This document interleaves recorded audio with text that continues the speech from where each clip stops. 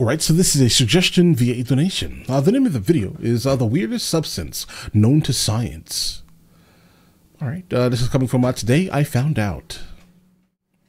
Let's go and check it out. Today, I'm excited to talk about AG1 by Athletic Greens, my trusty nutritional drink that has become an essential part of my wellness routine. AG1 keeps you covered health-wise. It's super easy to make too. Have to be helium. If there ever was a criminally underrated natural resource, it would have to be helium. Though most commonly associated with party balloons and making one's voice sound like a cartoon, helium's most important application is in cooling the magnets of magnetic resonance imaging or MRI machines. While Yeah, helium-2 is. I don't think helium-1 is, though.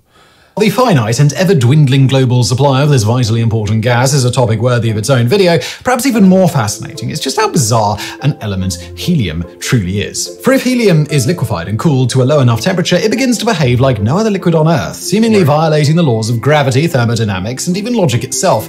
This is the story of the superfluid helium-2, the weirdest substance known to science. In order for helium to be liquefied, it must be cooled to a temperature of minus 268.8 degrees Celsius or 4.2 Kelvin. That's only 4.2 degrees above absolute zero, the coldest temperature theoretically possible. By contrast, nitrogen liquefies at a relatively balmy 77 Kelvin, oxygen at 54 Kelvin, and hydrogen at 33 Kelvin. The reason helium is so difficult to liquefy lies in its electron orbitals being completely filled, making it, like the other noble gases neon, argon, krypton, xenon, and radon, electrically neutral and chemically inert. This means that the only force which can pull helium atoms together is the so-called van der Waals force, which is caused by electrons shifting from one side of an atom to the other and creating a momentary electrostatic charge. This force is incredibly weak, meaning that helium must be cooled to extremely low temperatures in order for the van der Waals forces to overcome the energy of the moving atoms and pull them close enough together for the gas to liquefy. Solidifying helium is even more difficult, so difficult in fact that it cannot be done at regular atmospheric pressures. Only at pressures of 25 atmospheres and above can solid helium be created. At temperatures near 4.2 Kelvin, ordinary liquid helium, known as liquid helium-1, largely behaves like any regular liquid, though it does have certain peculiarities. For example, its density is only 0.126 grams per cubic centimeter, or around 13% that of water, while its refractive index, the degree to which light bends as it passes through it, is also 1.025 compared to air, making the surface of liquid helium very difficult to see. But for helium to really start showing its wild side, it must be further cooled to below 2.2 Kelvin, a temperature known as the lambda point. Reaching such temperatures, however, is no easy feat. Indeed, just maintaining helium in liquid form requires the use of Wait, hold on, bro. helium very difficult to see. But for helium to really start showing its wild side, it must be further cooled to below 2.2 Kelvin, a temperature known as the lambda point. All right, so the lambda point is interesting because, I mean, that's the overall transitional temperature that happens when it goes from helium-1 to helium-2, like he's kind of saying here. But I think I've never heard, well, he said below 2.2. I think the lambda point is like almost exactly 2.14. But either way, it's close enough, so either he or I, all right? I don't really want to, I guess I could probably just search it, guys. But either way, close enough, that makes sense, guys. Interesting thing about helium-2 is that, so like, I think the most interesting parts about it, at least, is the thermomechanical effects of helium-2 itself, like when it's exposed to heat, right? It's basically, because obviously you're heating it back up above the lambda point, right? And so it basically creates an effect called the fountain effect. Basically, by putting helium into a test tube, then obviously having like a liquid helium bath, and putting about maybe 17% of the actual test tube itself into said helium bath, porous plug at the bottom of the actual test tube itself, and then a heater basically, and it creates like this squirting effect. It's a cool thing if you guys have never done it. You know, I'm not gonna say go try it because, you know, but it's a super cool thing. I'm sure you could probably just like Google or like go to YouTube and check out some random fountain effects, the thermomechanical effects of helium-2 itself. Reaching such temperatures, however, is no easy feat. Indeed, just maintaining helium in liquid form requires the use of a specialized container known as a Dewar flask. Basically, a scientific version of a thermos flask, a Dewar consists of a double-walled vessel with a vacuum between the walls to prevent heat transfer via convection. These walls are often silvered to reflect away any infrared radiation, while liquid nitrogen or oxygen is usually circulated around the Dewar to reduce the temperature rise from the inside to the outside of the flask from 289 to around 50 to 70 degrees. Further cooling is typically achieved by pumping out the Dewar with a powerful vacuum pump, causing the helium to boil and heat heat to be carried away by the resulting gas. However, while helium's latent heat of vaporization, that is, the energy needed to vaporize a certain mass of liquid, is around 5 calories per gram, its specific heat, the amount of energy needed to raise the temperature of that mass by 1 degree Celsius, is around 1 calorie per gram and increases exponentially the colder the helium gets, making it increasingly difficult to lower the temperature any further. But then, as the lambda point of 2.2 Kelvin is reached, the liquid suddenly stops boiling and falls eerily still. The helium has now entered an entirely new phase called liquid helium-2, whose mind-bendingly exotic properties have fascinated and baffled scientists for nearly a century. To give you a small taste of just how bizarre helium-2 is, the reason the Okay, really quickly, guys. So he's saying 2.2. For some reason, I remember reading 2.4, and Wikipedia is saying 2.17. So, why do I know 2.14? NASA says 2.14. All right, so now we have an issue here. What is the lambda point of helium? I don't know. Now I'm confused. I guess whatever, right? It is what it is. It's close enough. Just below 2.2, it's fine. The liquid stops boiling as it crosses the lambda point is because its thermal conductivity has just increased by a whopping 1 million times. In fact, helium-2 is the most thermically conductive substance known to science, conducting heat energy hundreds of thousands of times faster than the best-known solid conductors like copper and silver. The reason normal liquids boil is that they can absorb heat before it can be distributed throughout the liquid mass, causing the liquid to vaporize and bubble away. In helium-2, however, the heat is near instantaneously redistributed throughout the liquid, preventing this from happening. Stranger still, heat does not travel through helium-2 via normal convection, but rather in wave-like pulses called solitons, a phenomenon known as the second sound. In a classic experiment conducted in the late 1930s, Soviet physicist Pyotr Kapitsa immersed 2 sensitive electrical resistors in helium-2, spaced a short distance apart. One resistor was connected to a signal generator and the other to an oscilloscope, such that the first produced a series of regular thermal pulses, while the other detected any variations in the liquid's temperature. Using this setup, Kapitsa discovered that the second resistor could detect the thermal pulses from the first mere milliseconds after they were generated, revealing that heat travels through helium-2 at the speed of sound. But if you think that's weird, brace yourself, because things are about to get a lot weirder. Let's say you place some liquid helium in a glass beaker with a bottom made out of sintered ceramic, the pores of which are only a few micrometers in diameter. At temperatures above the... Okay, and then the information you give also says 2.7. So now who's right here, guys? Is it 2.7 or is it 2.4? Lambda point. I'm just going to say probably 2.17. I'm going to say that. 2.17 feels good. I'm not angry at it. Because honestly, if you get to that overall Kelvin, then you're fine. No matter what, I'm almost positive, bro. Just going to let you guys know. Viscosity of liquid helium-1, that is, its resistance to flow, prevents it from flowing through the ceramic. But the moment the helium is cooled below the lambda point, it suddenly drains through the ceramic like a sieve. This flow is so fast that for all intents and purposes, helium-2 no longer has any measurable viscosity. It is, in other words, a superfluid. And then this is when they use it for like high field magnets and things like that. They also can aid in the, I guess, the finding of super exotic particles. This property manifests in even stranger ways, such as the inability of helium-2 to be contained in an open-topped vessel. Fill a beaker with helium-2, and it will climb the inner walls against the force of gravity and leak down the other side, flowing as a liquid film only a couple of atomic diameters or angstroms in thickness. A similar effect occurs when a U-shaped tube is filled with extremely fine powder like Jeweler's Rouge, and one end is immersed in a vessel of helium-2. The tube immediately acts like a self-priming siphon, causing all the helium to flow out of the vessel. Yet this conclusion is completely contradicted by another classic experiment. In this experiment, a metal cylinder is placed in helium-2 and spun using an external electromagnet. Placed above this cylinder, but not mechanically connected to it, is a lightweight paddle wheel. A few seconds after the cylinder is spun up, the paddle wheel begins to turn. This motion is caused by the boundary layer of fluid adhering to the surface of the cylinder,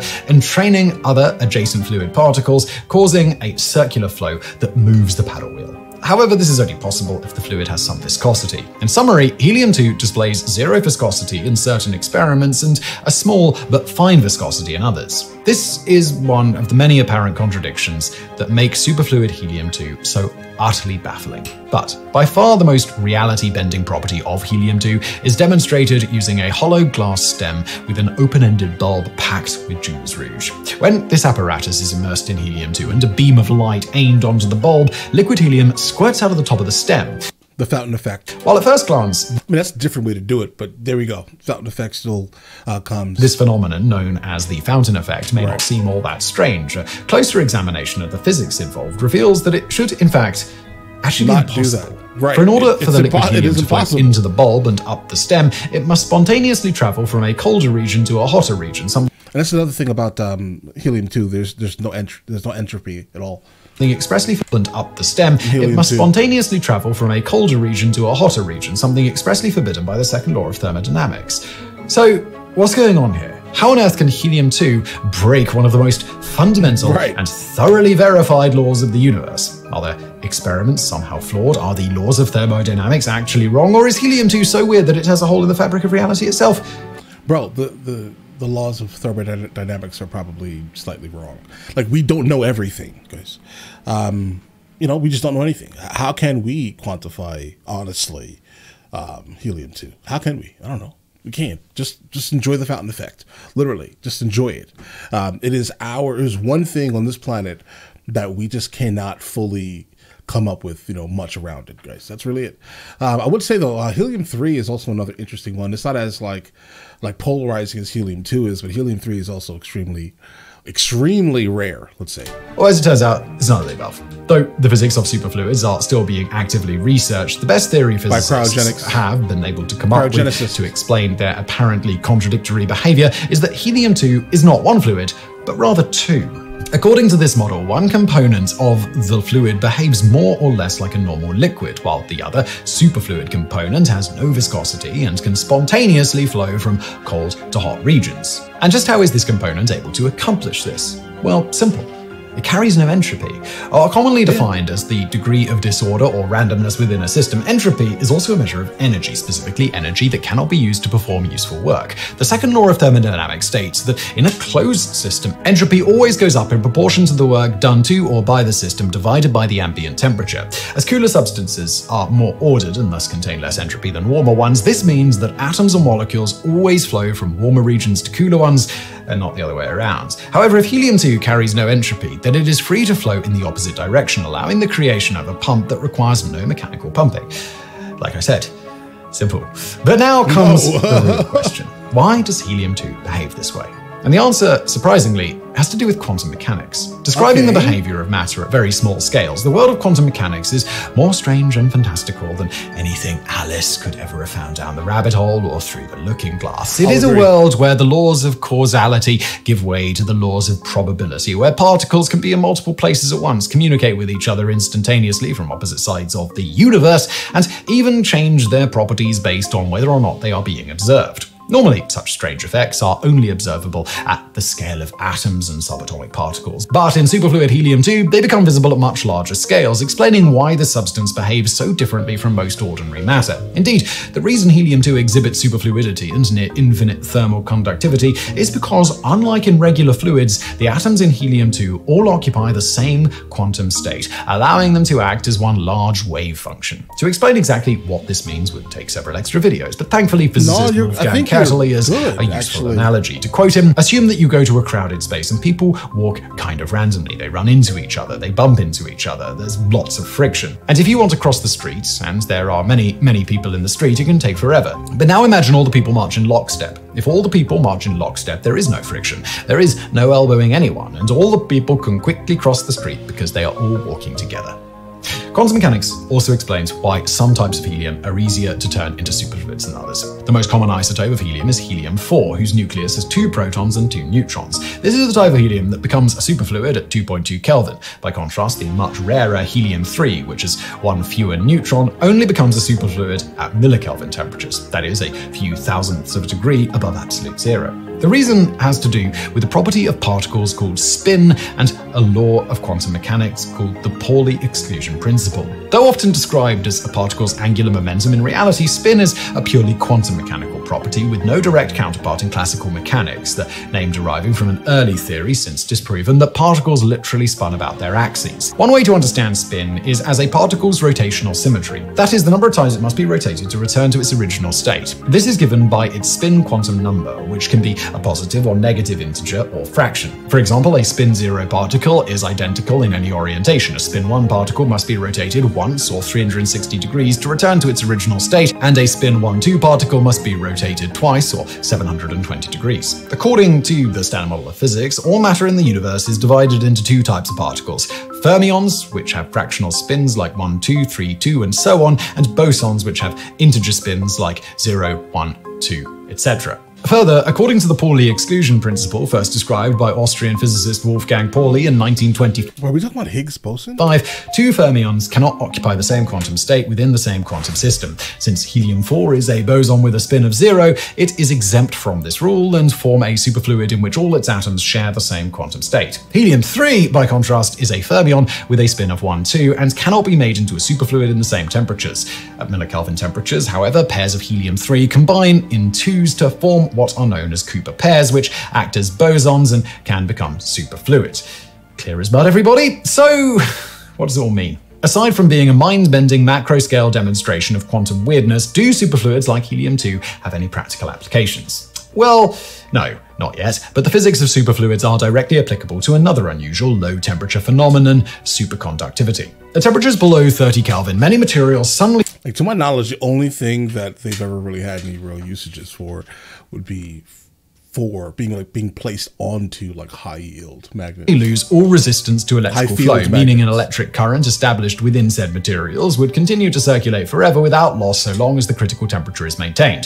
Superconductors also reject magnetic fields, meaning magnets will levitate above them. This effect is already widely exploited in high-powered superconducting magnets such as those in MRI machines, the primary application of liquid helium. However, more extensive use of superconductors is stymied by the ultra-low temperatures required to achieve this effect, with even so-called high-temperature superconductors having critical temperatures around 90 Kelvin. This is where the study of superfluids comes in, since according to a 1957 theory by John Bardeen, Leon Cooper, and John Schrieffer, the flow of current through a superconductor can be thought of as a superfluid composed of Cooper pairs of electrons. The study of superfluidity may thus one day unlock the secret to the holy grail of electrical engineering, room temperature superconductors, which would allow for ultra-efficient electrical transmission and storage and hundreds of other revolutionary technologies. So helium-2 is not merely the weirdest substance known to science, it may one day change the course of human civilization.